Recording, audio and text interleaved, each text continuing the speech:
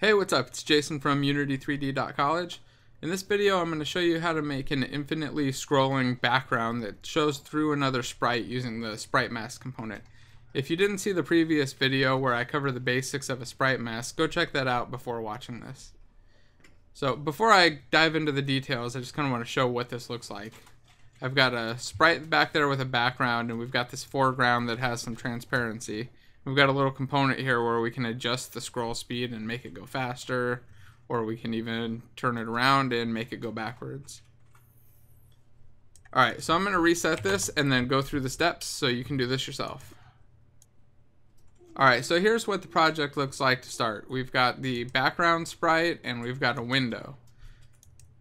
Now what we need to do is adjust this background sprite so that it's tiled. We want it to be 3 times the size that it is now, so it can scroll infinitely in either direction without popping off of an edge or anything. So to do that, I'm going to change the draw mode over here to tiled, and you'll see it's got a width of 19.2. I'm just going to multiply that by 3, so I can actually do this in the inspector just by putting a star and 3 and hit enter, and it automatically calculates it for me.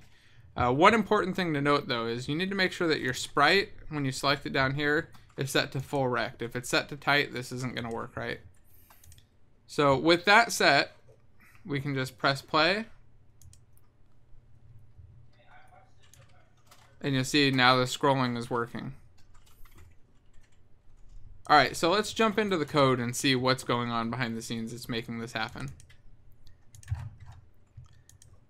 The first thing you'll see in this class is we have our scroll speed, which is just a float set to the value of 1. This is the value that we're editing in the inspector to adjust the speed and the direction. If we make it a negative value, the sprite is going to scroll in the opposite direction. So we use the serialized field attribute here just to make it visible in the inspector. We can also make this public, but it's a better idea and better practice to keep this private and use the serialized field unless we need to access it from outside this class. Next we have the right edge and left edge variables that we're going to be caching, and then a variable for the distance between edges, which is stored in a vector 3 just to make it a little bit easier when we're moving the object. So in our start method, you can see first thing we do is call calculate edges, which is going to get our sprite renderer, and then we're going to figure out where the right edge of the sprite is and the left edge of the sprite. So this is going to be the right and the left edge of the center version of the sprite, not all the way to the edges. Let me show you what that looks like real quick. So if I hit play, I have some gizmos drawing here, and you'll see little lines here. So these are the lines where the right and the left edge are calculated out at. And once it gets to that edge, it pops back over to the other edge. So we calculate that by getting the extents and then just dividing by 3. Because we multiplied the sprite size by 3 in the tiling, we need to do the division again right here to make it right. The next thing the start method does is just calculate out the vector for the distance between the edges. So we have the right edge minus the left edge, and we're just caching that here because we're going to be using it a lot. We don't need to keep regenerating the same vector 3. It's always going to be the same, so we may as well just keep it. Then in our update method, we take the transform's local position and we move it based off of the scroll speed times vector3.right. So it's going to be by default just 1 on the x-axis. And if we change the scroll speed to negative, it's going to go left because it's just going to be a negative value there.